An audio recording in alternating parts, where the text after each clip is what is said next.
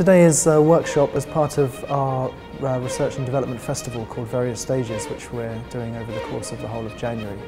Billiards is about Wolfgang Amadeus Mozart, ostensibly, and his tendency to play the game of billiards. Apparently he was addicted to billiards and used to lose all of his money doing it.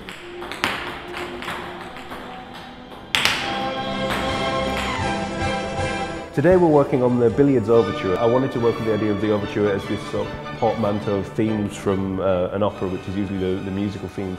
But with this I wanted to just kind of introduce the first themes, some of the main characters, and also introduce the way that the whole thing's going to work, that it is going to sort of leap between animation and there's a lot of use of text.